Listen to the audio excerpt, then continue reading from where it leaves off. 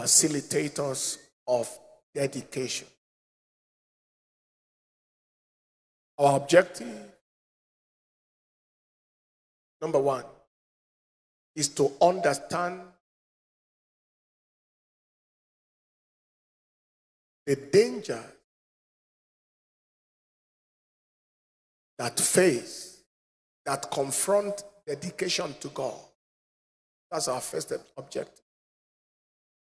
The dangers that confront our dedication to God.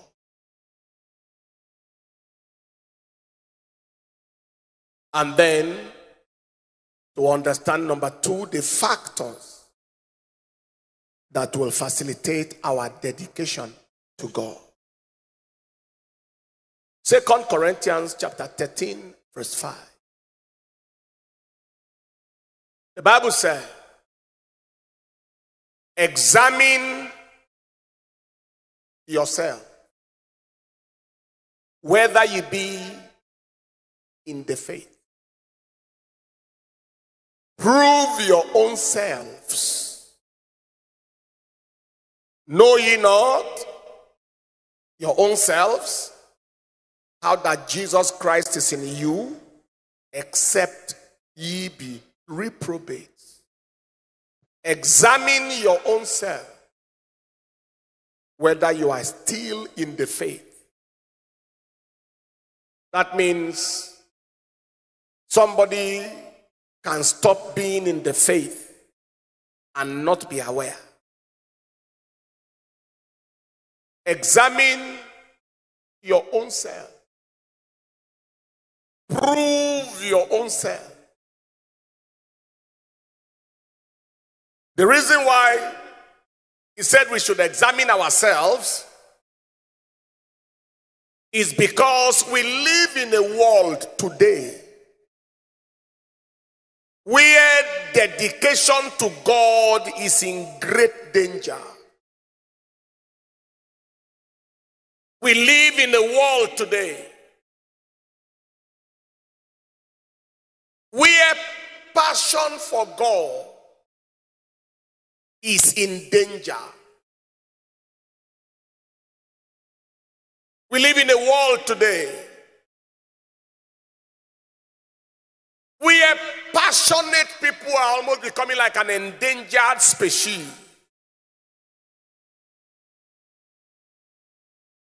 And I will give you 5 reasons why your dedication to God must be guarded. Reason number 1. We live in a world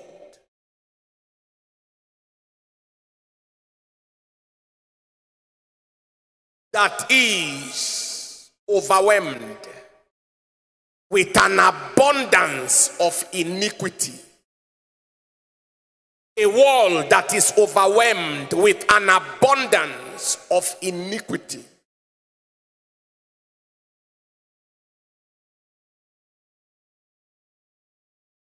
And the abundance of iniquity is the suffocation of spirituality.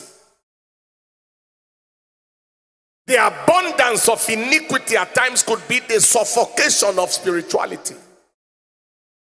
Matthew chapter 24 verse 12 says, and because iniquity shall abound, the love of many shall wax cold. Because iniquity shall abound, the love of many shall wax cold. So we live in a world today that is overwhelmed with an abundance of iniquity. We are in the world today where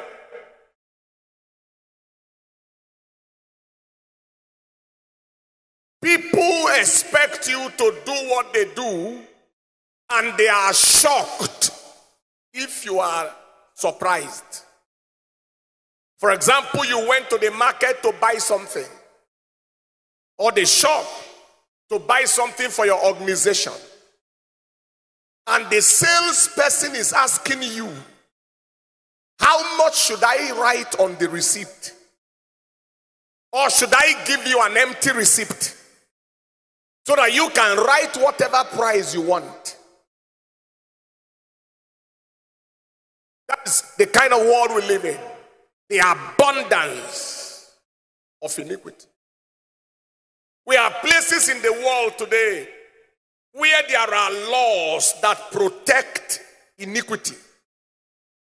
So, on the basis of that, the education is in danger.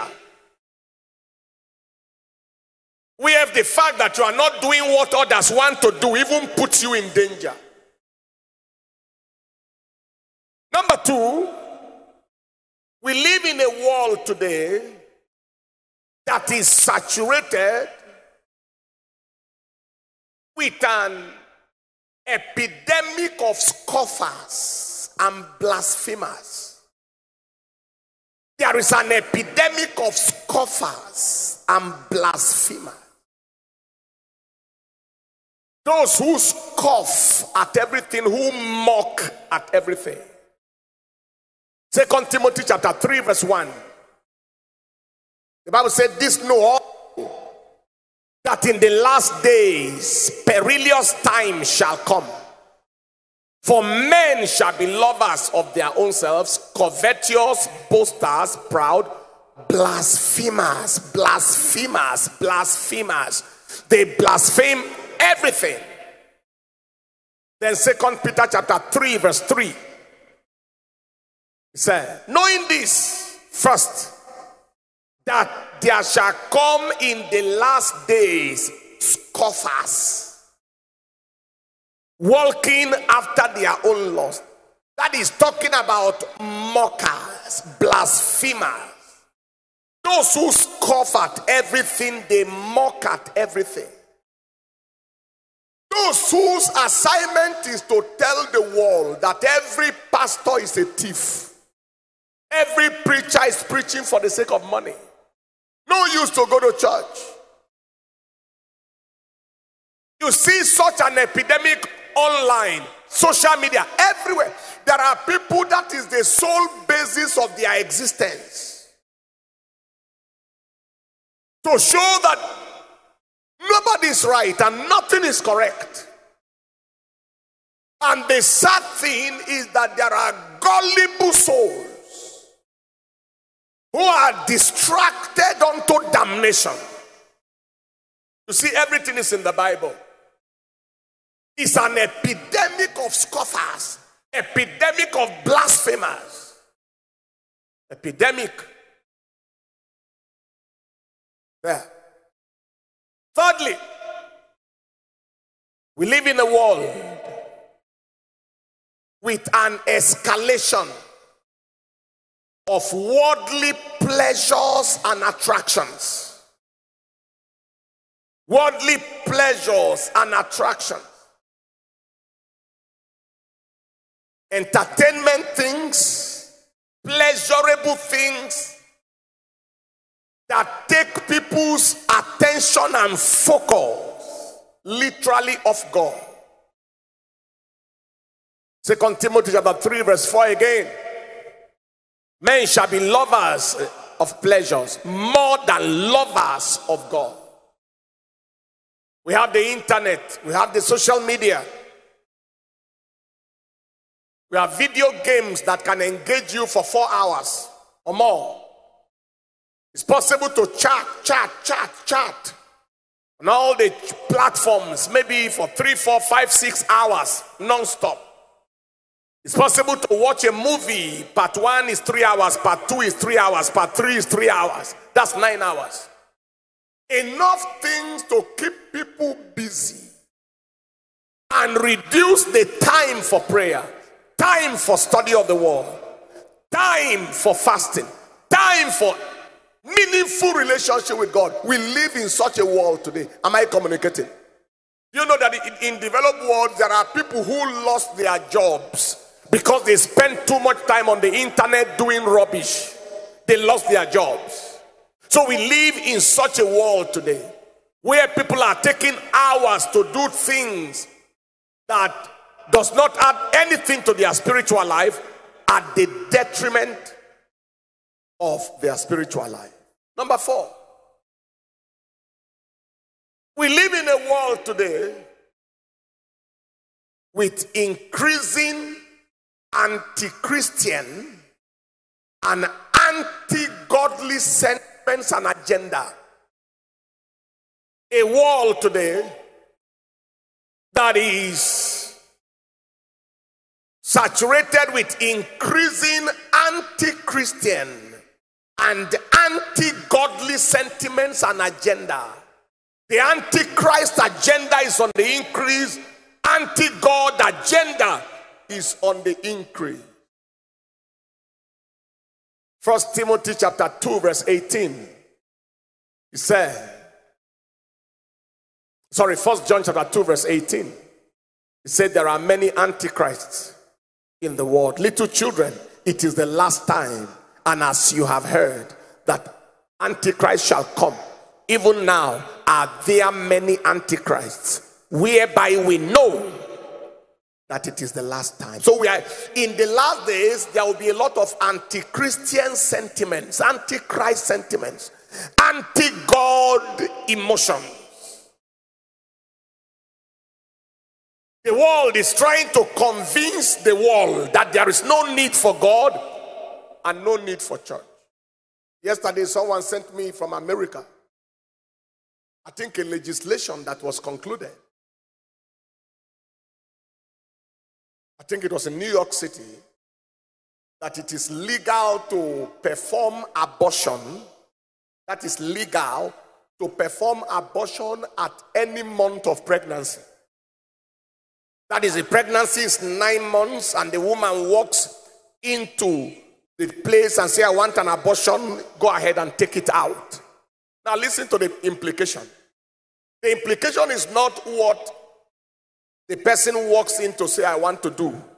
The implication is when he walks into a Christian, born-again, tongue-talking government doctor, or working any doctor at all, and he said, I want an abortion for this 9 months pregnancy. And the Christian said, no, it's against my faith. Then they said, no, you are against the law.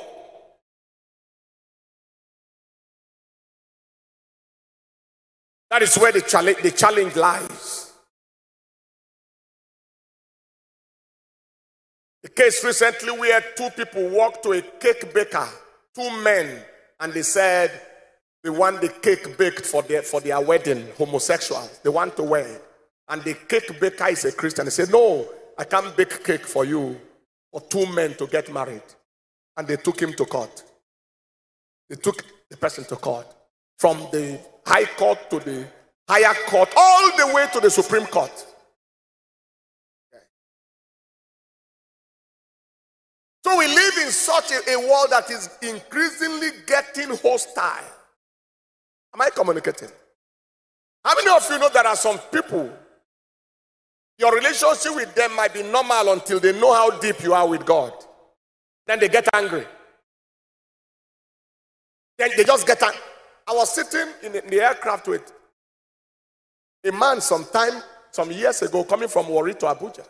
He's a white man. We sat together talking, gisting. Oh, what do you do? I'm a medical doctor. So we're talking. The moment I mentioned that I'm a pastor and I'm this and that, I'm born again, his face changed. That was the end of our discussion. He faced his front and I faced my front. My offense was that I am a Christian and I'm a pastor. I even told him we pray for the sick and they get healed. He got angry.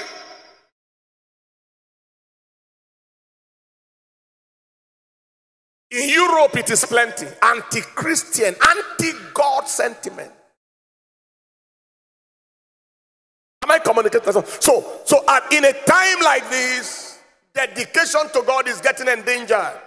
That is point number 4. And number 5, we live in a world. All right, I'll stop at number 4. Anti-God sentiments. What do you do to keep your dedication to God intact? Again, I said, we live in a world that is overrun and overwhelmed with abundance of iniquity. A world with an epidemic of scoffers and blasphemers. We live in a world with an escalation of worldly pleasures and attractions. And then, of course, anti-Christian and anti-godly sentiments and agenda. What do you do to remain as ferocious as the apostles? As brutal as the apostles? What do we do? Number one, maintain a clear conscience. Maintain a clear conscience.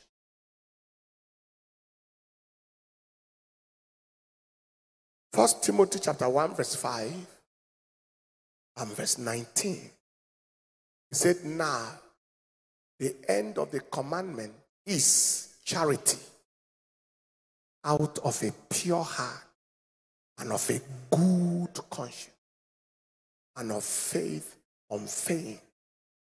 But verse 19 is very important. Holding faith and a good conscience, which some, having put away concerning the faith, they have made shipwreck.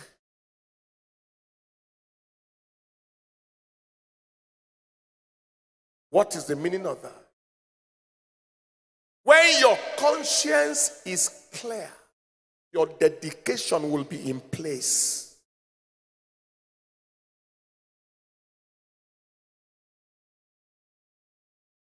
But when your conscience is bad,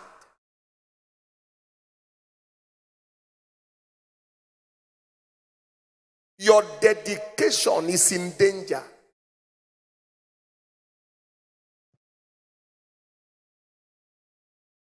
Iniquity attacks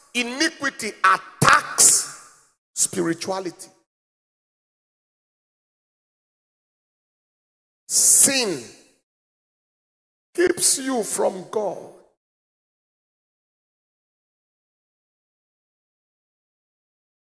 And God keeps you from sin. That is why most unbelievers don't like to come to church. Because their conscience, they don't want anything to prick them. That is why even some people look at you and they get angry. Because your integrity is a challenge to their iniquity. Your discipline rebukes their carelessness. Your comportment rebukes their compromise. So they are angry when they see you. Every time you appear without preaching, they are convicted. Am I communicating? In the book of 1 Timothy chapter 4 and in verse 1, he said, now the Spirit speaketh expressly that in the later times some shall depart from the faith, giving heed to seducing spirits and doctrines of devils, speaking lies in hypocrisy, having their conscience seared with a hot iron. Next verse. All right. They have their conscience seared with a hot iron. When the conscience has become burnt, people depart from the faith. Is God speaking to somebody here? So what is the key? Determined to maintain a tender conscience. Don't live in sin. Be quick to ask God for mercy. Don't ever get tired of asking him for mercy. And don't ever remain at the point where you have to keep on asking him all the time. Just ensure you are tender. Your heart is tender. Your conscience is tender. The way you used to feel when you did the wrong thing in those days, let it remain like that. By maintaining the tenderness of conscience. Never get used to doing wrong. Otherwise, the time comes when your conscience becomes hardened.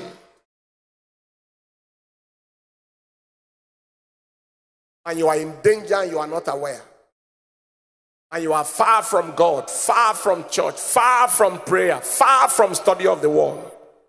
It begins when the conscience is no longer clear. Number one, maintain a clear conscience. Number two, maintain the flow of the Spirit. Romans chapter 5 verse 5. He said, and hope maketh not ashamed, because the love of God is shed abroad in our hearts by the Holy Ghost, which is given unto us. 2 Timothy chapter 1 verse 6 to 7. He said, I put you in remembrance that you stir up the gift of God which is in you by the putting on of my hand.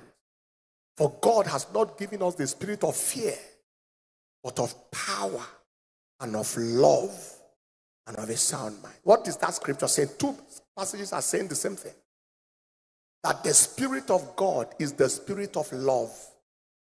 The love of God is shed abroad in our heart. God has not given us the spirit of fear, but of love. What is the meaning of that? Every time you exercise yourself in the Holy Spirit, you saturate your heart with love. Love for God. Passion for God is intensified with exercise in the Spirit. Speaking in tongues is not just a prayer language. It keeps the love of God on fire in your heart. On fire. Love for God, passion for God is kept alive as you pray in the Holy Spirit. I have been praying in the Holy Spirit for 23 years and have not reduced in the intensity of it. And those who knew us many, many years ago, let's say 23 years, 33 years. 33 years. And those who knew us many, many years ago, they know that the fire then is still the fire now. The same. Maybe with some higher intensity. Praying in the Holy Ghost. Maintain the flow of the Spirit. It will keep the love of God afresh, aglow, afire. It will keep your passion on. It will maintain the heat of your spirit. Maintain the flow of the Spirit. Number 3, maintain the right company. He that walketh with the wise men shall be wise, but the companion of fools shall be destroyed. Maintain the right company. That was Proverbs 13 and in verse 20. And Proverbs chapter 15 verse 33. Evil communication corrupted good manners. 1 Corinthians 15:33. Evil communications corrupt good manners. Be not deceived. That was 1 Corinthians 15:23. It is iron that sharpens iron. Eagles move with eagles. In a big house, there are many vessels.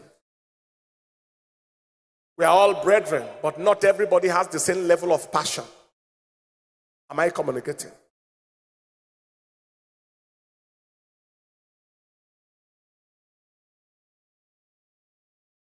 Your association should be determined by passion and conviction. It is those who carry your passion and carry your conviction that can accommodate your association. Those who carry your passion, they feel what you feel. What moves you, move them. They think revolution, you think revolution. Those are the people that can accommodate your association. For those who are not yet married, the truth of the matter is, it's not everybody you can marry. It's not even everybody in church you can marry. Not that something is wrong with them. Not that they are bad.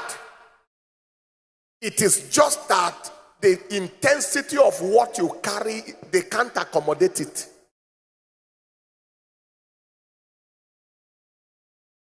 For example, as I am now, how would it have been if I had married somebody who has no business with ministry or calling,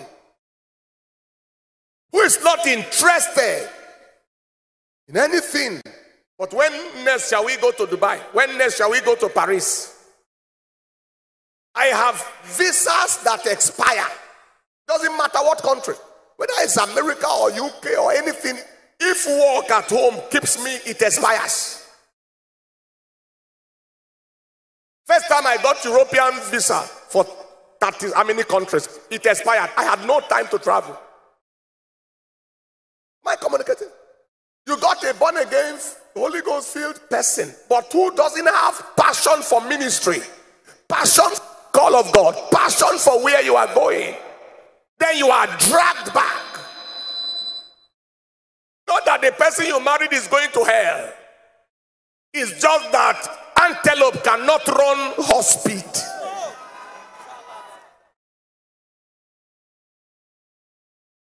Are you hearing what I'm saying here today?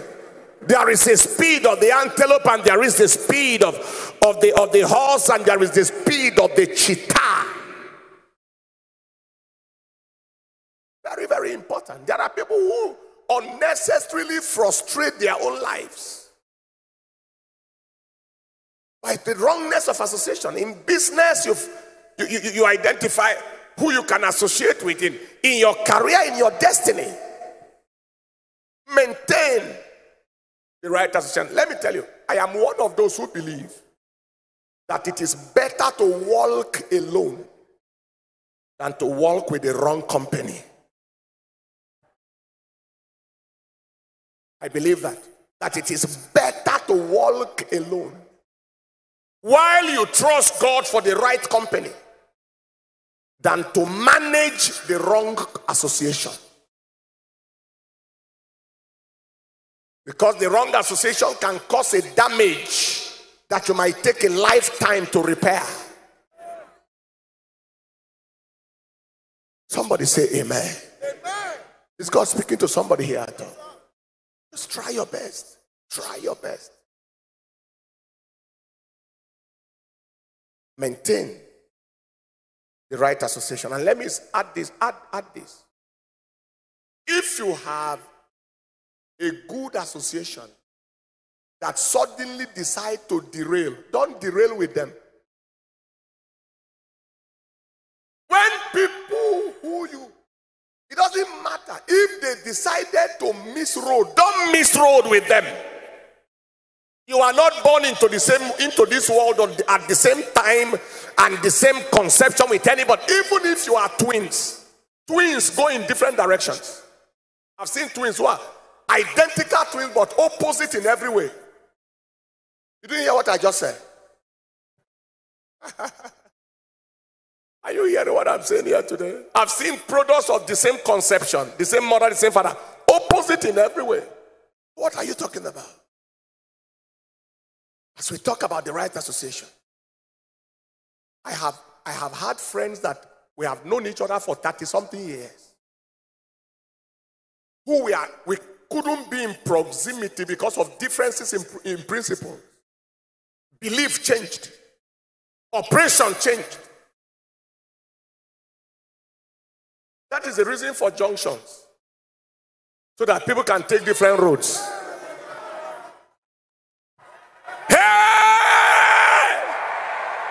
Hey! Look at your neighbor. Say that is the purpose of junctions, so that people can take different directions depending on their destination and their desires.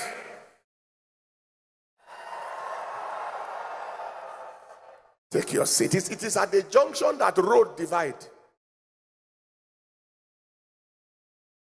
Maintain the right company. Don't derail with anybody derailing.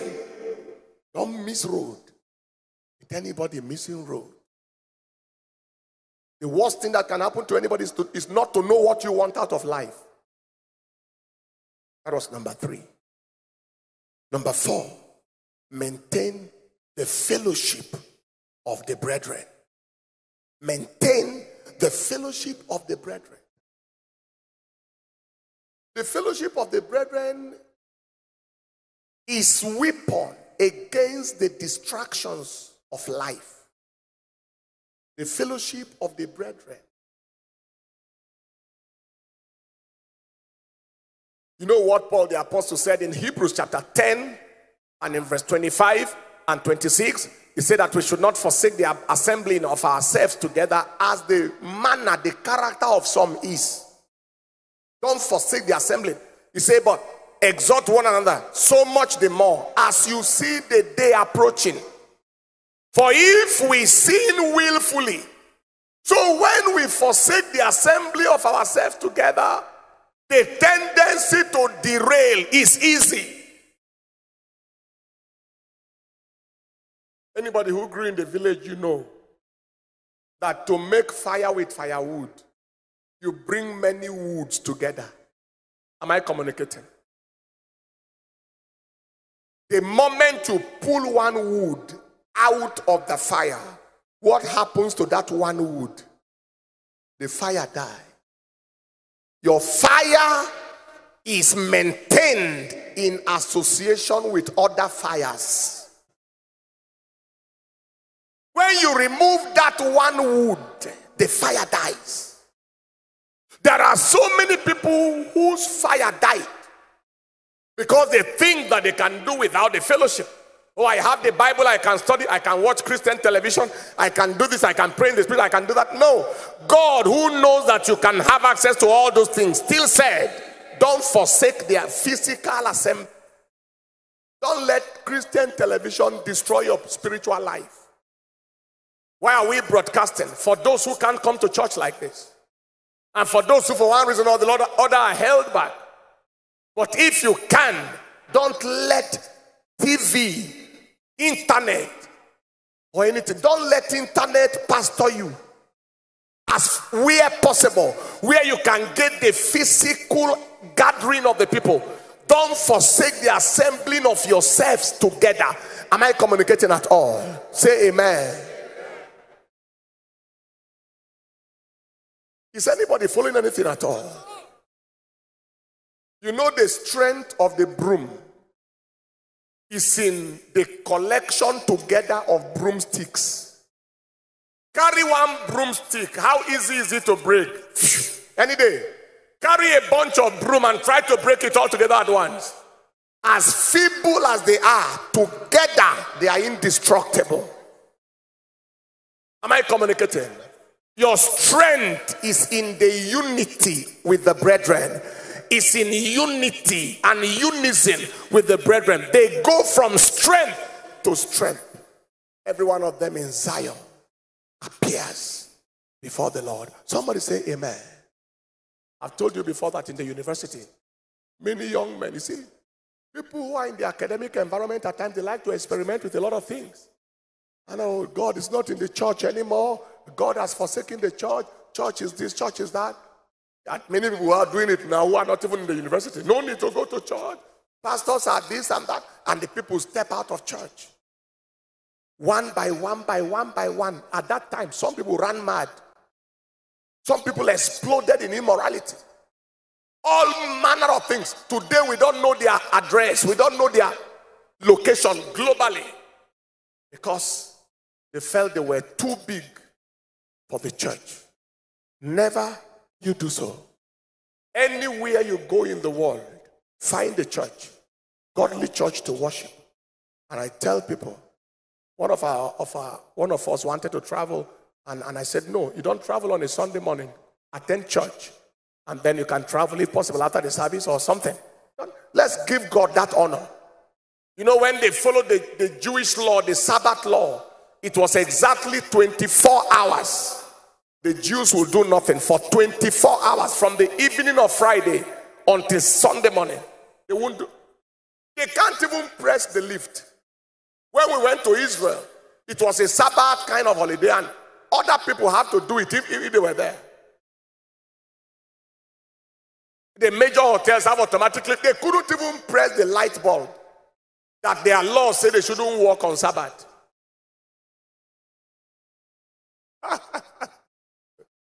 Am I communicating at all? And so, this is the point of the matter. Maintain fellowship with the brethren, and finally, maintain spiritual accountability. Be accountable. Maintain spiritual accountability. Be accountable.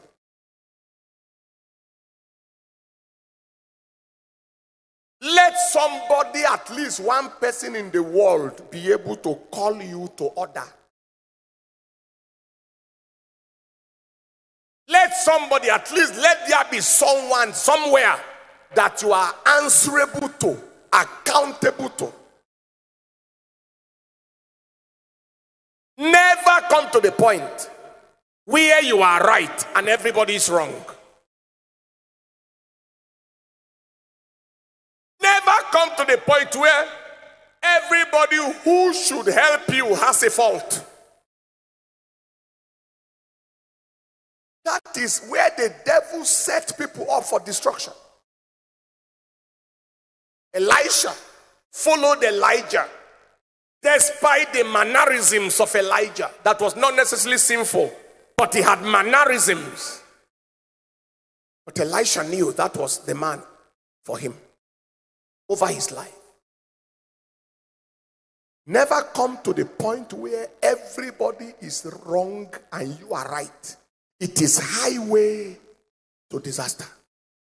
Hosea chapter 12 verse 13, the Bible says, and by a prophet the Lord brought Israel out of Egypt, and by a prophet was he preserved.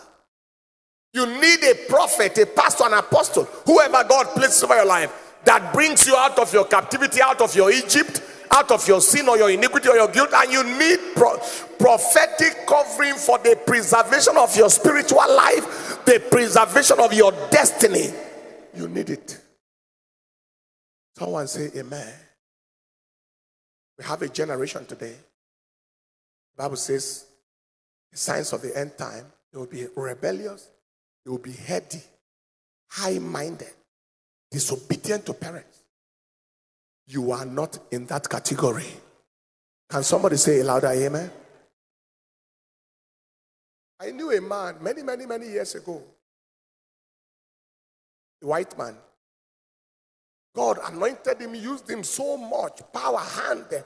This man moved in mighty signs and wonders. Suddenly, he began to come against everybody. He didn't spare Kenneth Hagin, he called him a cult. Didn't spare Oral Roberts, didn't spare Yonggi Cho. Everybody was under his blow. He had a private aircraft then, 30-something years ago. The church was 11,200. By the time he continued at such a frequency, God withdrew his help, withdrew his hand. Since you are right and everybody is wrong, crash. He crashed to zero. He's alive today, but nothing much. To zero. Never you. I have somebody who says to me, come now. And I say, I'm on my way, sir. Is God speaking to somebody here? And I am on my way. We had a Christian Association of Nigeria CAN meeting the other day at the Ecumenical Center. And after we finished the meeting, it wasn't a big meeting. The CAN national president was there. Others were there. And one of the officers said, want to welcome Dr. Pastor Paul Enenche for finding the time to be in our midst in this small meeting here today. He said, if it is some people, since God has helped you, you have built something very, very big and those kind of things, you don't have time for anything small. I say to their hearing what? God forbid. I said, God forbid, that day will never come. And I told them, for your information, if you have a Christian Association of Nigerians national or global meeting, that you need a venue big enough to hold it, this place is available.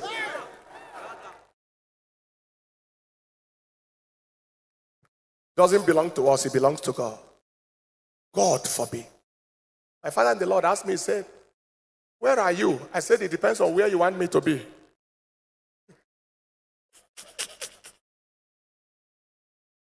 He said, can you be on your way to Lagos now? I'm on the road already. Am I communicating? Let me tell you a funny story. And then I'll end there. When I went to university, there was a young man that God helped us to lead to Christ. And got him, just helped him, assisted him. Also a medical student at that time. After a while, I couldn't understand his move anymore. He decided to follow up a sister. But the follow-up was looking somehow. Where they will be in the same room praying together for about 3, 4, 5, 6 hours. Okay, 3, 4 hours, let's say. I said, brother, what is happening? He said to me, you see, when eagles are operating, vultures cannot understand them. Me, who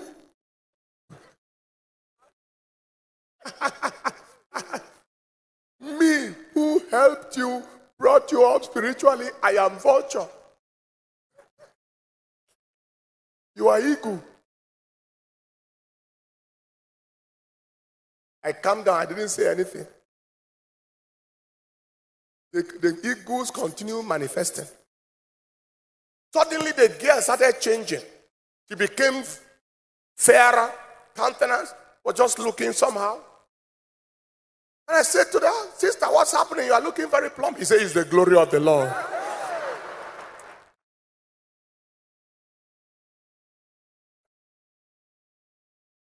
Nobody was aware, sir. Nobody was aware this girl was pregnant from eagle manifestation.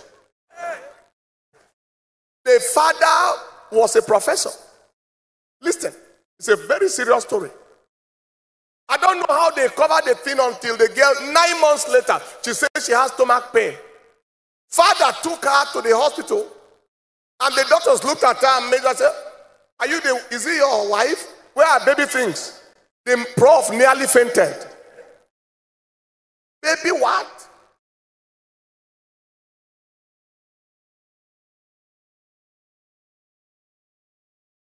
Later on, that man, that father of that girl met me and said, all of you are aware of what was going on. You didn't tell me anything. I said, I'm not aware of nothing, sir. Our best. He was very furious. Ego. Ego manifestation that has no respect for pastoring. You will not be that kind of ego.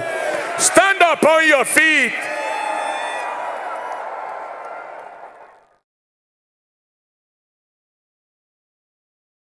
You will never be that kind of ego. Hallelujah. Without a doubt, no matter how big you are, never be too big to be pastor. To be under a prophetic, a spiritual covering. You cannot say there is nobody in the world who cannot speak into your life or call you to order. Jesus, as big as he was, he submitted himself to the authority of John the Baptist. He says, suffer it to be so for now, for it becometh us to fulfill all righteousness. If to John the Baptist, how anointed are you compared to Jesus? Nobody can pastor you. Please put these 5 points in place and safeguard your spiritual destiny. Say amen. Lift up your hands and let us speak to God. Give him the praise. Give him the honor. Give him the adoration. Give him the adoration. Give him the adoration. Give him the adoration. Yes, Lord. Yes, Lord. Lift your hands after me and say, Father, thank you for your word. To me tonight, I receive your word to change my life, to change my story, to change my destiny. In the name of Jesus, I receive the grace to maintain spiritual accountability. I receive the grace to maintain the fellowship of the brethren. I receive the grace to maintain the right company. I receive the grace to maintain the flow of the Spirit. I receive the grace, Lord, to maintain a clear conscience. I receive that grace, Lord, in the name of Jesus. Be up, standing, open your mouth and speak to God. I receive that grace. I receive that grace. I receive that grace. I receive that grace. I receive that grace. Lift your voice and speak to God. I receive that grace. I receive that grace. Father, we give you the praise. We give you the honor. We give you the adoration. The grace to maintain the clarity of conscience. I receive that grace. I receive that grace. I receive that grace. I receive that grace in the name of Jesus.